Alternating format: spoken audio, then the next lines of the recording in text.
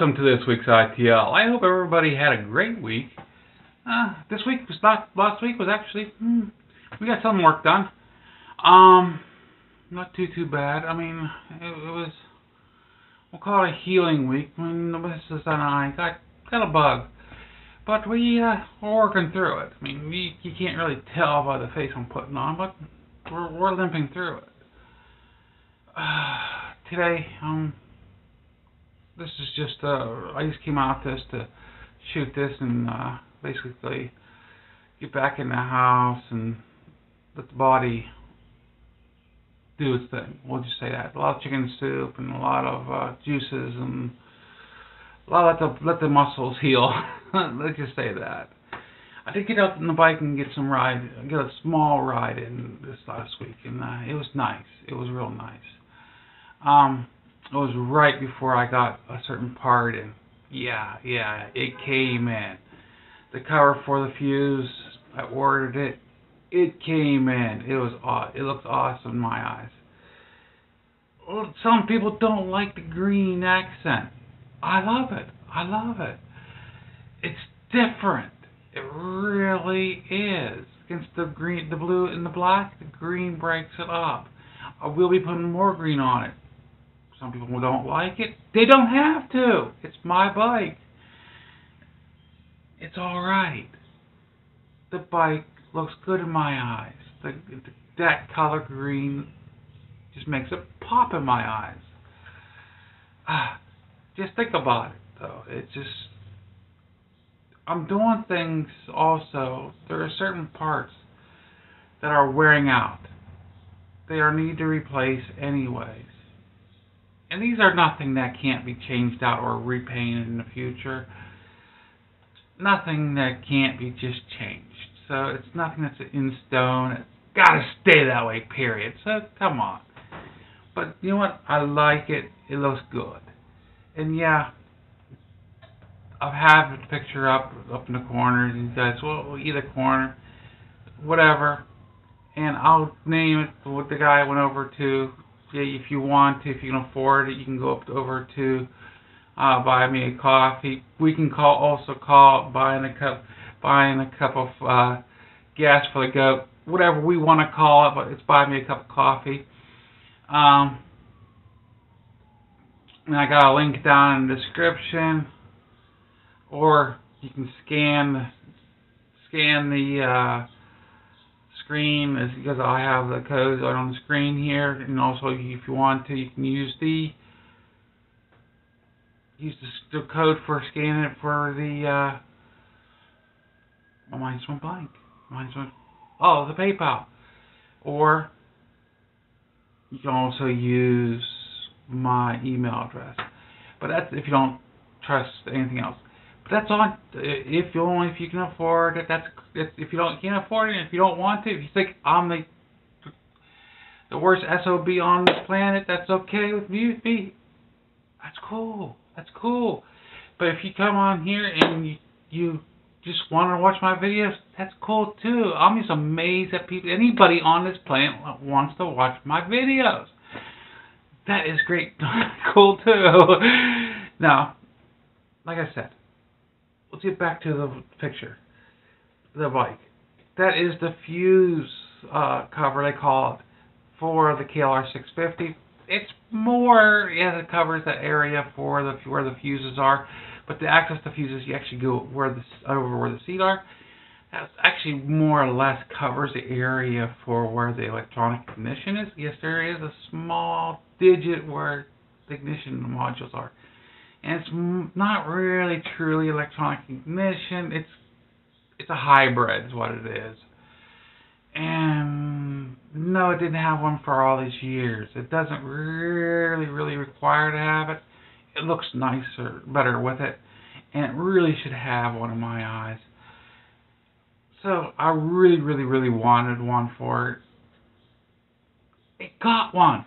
So I like to say thank you for it. And I'll say the first little part of his name, and he'll know who it is, because I believe in respect, and I'm not going to pop it out, but thank you, Cap. Okay. because I didn't ask for, is it okay? Okay, let's move on. Just like the goat, you can see the little bits and parts. She's right here. She's always right here. Remember, I'm doing shoot my videos. But this week's been a really good week. I mean, as far as I got a little bit of a ride in. I do have a video that will be coming up probably next week. It's on a hard drive. I just didn't put up because it was towards the middle. Actually, Thursday I shot it. Thursday morning I shot it. And I will be putting it together and getting it up next week for you guys. It just, with the not feeling well, and I still got other things to do, and I'm just busting my hump. I like to hump. Not. Let's not think ignorant here. This is we're trying to be, PG here, and actually G. And I like to get some fishing in. I got my fishing license. Actually, last time I bought my license, a 3-year license, I never do that. I never got out to use those license. This is last year for it. So I want to get out and get some fishing done. And I haven't shown at all, but I've been hinting what I got for the channel that is old school, that I'm thinking that will upgrade the channel. Yeah. A lot of you guys ain't gonna like it. It didn't do well. It was a flop back in the day. But there's a way to do it with using it from the goggles that you guys are going to think about it. You can use goggles with it. Use glasses with it. Yeah. You guys can guess it. It's not a hard one now. But let's move on. You can see the picture that I put up. If you look at the fastener with it, we'll call it a bolt. It's not really a bolt because it's not a true nut on the other end. I actually use a rev nut on the other end, which I had to install. It's right there. I had to install one of these because it was rusted out. One was on the nut was on the goat was actually rusted. The bolt was rusted. I had to drill it out, pop it out. I installed one of these. That way, the new cap screw that went in there, went ahead and installed that with anti-seize, which just is older than the hills. These stuff lasts forever. And it works pretty good. But if you look at the pictures, I'll pop it back up.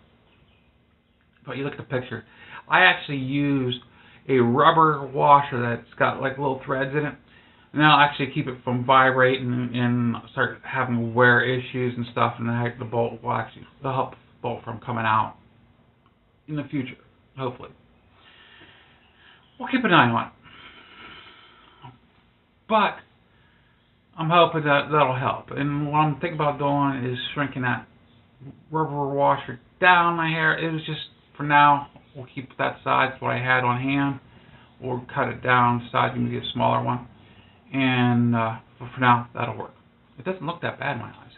But yeah, I got these rev nuts, and I use them all quite often actually on this bike because there's a lot of hidden places. These are used for like whenever you got a blind spot, you put them in for mounting, and they work real well. And a lot of times you have to use a tool they sell for these. I don't use a tool. All I use is a bolt and a nut. Bolt and a nut. There I go using the wrong terminology, but everybody knows that uses the terminology. A cap screw and a freaking nut. But yeah, that's all you need. And all of this squash it down in the place, and it works. It does. It's like a rivet. washes it down in, and works real nice. Are they perfect? No, they do have their issues, but they work for me. They have worked for me. And if they give you a problem, all you got to do is drill it out. I mean, I've dinged it out, so it's, what I do is I'll get next size bigger bolt and I'll hammer it in so it tightens it up. Yes, you ruin the threads, but that's the reason why. You tighten it up and then you drill it out to get a new one out. You can pull this out and get a new one in. Or you can thread it out. You can put a bolt or a fastener in. But you can do a lot of different things instead of using these. But I choose to use these. You get different ones of these. This is a steel one. I like mild steel one. But you can get copper. You can get aluminum. You can get a whole bunch of different kinds of these. I just bought these. They're not expensive, and keep them in my stash. But you can see how I try to keep this organized. Even though this looks like a mess, this is an organized mess. Just to keep things going. Oh. You see how things are rocking and rolling here? Got my video stand, my camera stand up. This is not the same, so you can notice there's a slightly different view. I actually got torqued over a little bit differently. Got a different stand set up. There's a little bit different lighting, a little bit different, different microphone set up. Just be a little bit more comfortable for me, guys. And I think this works great for me. I really like this. This is actually a mixture of different things I had just sitting around from in the past. And I think this one will work out good for me. But I figured, why not? Just why not? But yeah. But I hope this week you all had a great week as much as I did. It was interesting for me. I really enjoyed it. I hope this next week will be. I hope it'll get a little bit of fishing done. Actually, tomorrow I actually got a curtain to hang up for the missus on the back porch. I got a curtain going on the side of the patio for her. I've been promising for 6-8 months, and I told her, I said, tomorrow I'll hang it up for you. I got the whole setup for her, and I said, we'll get it done for you. It's just one of those honeydews, you know. Another honeydew will be checked off and done, because that's the actually area I've got my solar panel set up. It's not going to hinder the solar panel, I don't think. If it does, I'll have to move it over a bit. But I got enough wire, so it's not going to bother that too much. But it shouldn't. But I am working on. I mean, I really could use a second panel on that. I'm working on the misses, but yeah. But no, we don't. We're good with that. Actually, that setup is. I figured it out for very mild usage for us, for a couple different things, for like our CPAP. If we lost power, that would run our CPAPs for about 4 days for us without having to have to worry about it. And that is why I wanted that. That way it would have to, as long as we got a little bit of sun, it would go charge batteries up enough to, that way we don't have to worry about run our CPAP. I have a BiPAP. We wouldn't have to worry about that. And that'll work. And we can also hook up a small radio for news. And if we need to, a light, charge an LED light up. But that's only if we have to. But I have a regular generator if we need to. I need to dip into that. But for nighttime quiet, that'll work up for my CPAPs. But I'm using this, guys. But let's do let's thank somebody out there.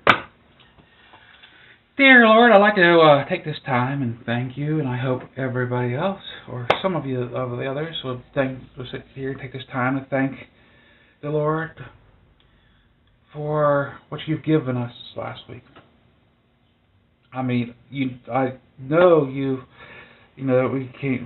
and I came down ill, and I'd like to thank you for helping us get through this, work through it, and helping us get through the rest of the way. And I know we'll be working to get to your house tomorrow, and because today's Saturday. And I'd like to thank you for all the nourishments we've had. And I'd like to ask your help for everybody that is in need, that's gone through all for the food and the shelter and any type of health related around the world, because there's a lot of homeless, there's a lot of children around the world that could use your help. I'm okay. I'm okay right now. I know my health is in need, but I've got everything else down pat. You set me up. I've got friends that could use your help. You know the ones. You know the ones. No names needed. You know the ones. But this is where I would like to say thank you and amen. I would like to say thank you for coming in and watching this. Because if it wasn't for you guys, this wouldn't be here. Because I wouldn't be here this long. Yeah, I enjoy making the videos. But I wouldn't be here talking to you guys as much. I'd be moved off somewhere else making videos. I've made friends. People that I call friends on YouTube. I got a lot of acquaintances on YouTube.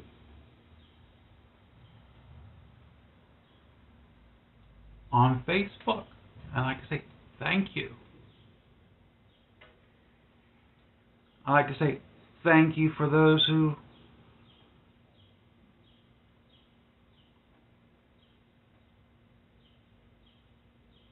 donate to the channel.